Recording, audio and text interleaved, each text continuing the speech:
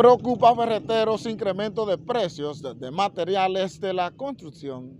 Los comerciantes del sector ferretero tienen la esperanza de que los importadores e industriales bajen los precios de algunos insumos para beneficio de los clientes finales. Desde la pandemia para acá, para decirte que un producto ha podido aumentar hasta más del 100%. En el mercado interno el cemento se mantiene alto, la varilla se mantiene alta, el cemento blanco no aparece, tú ves.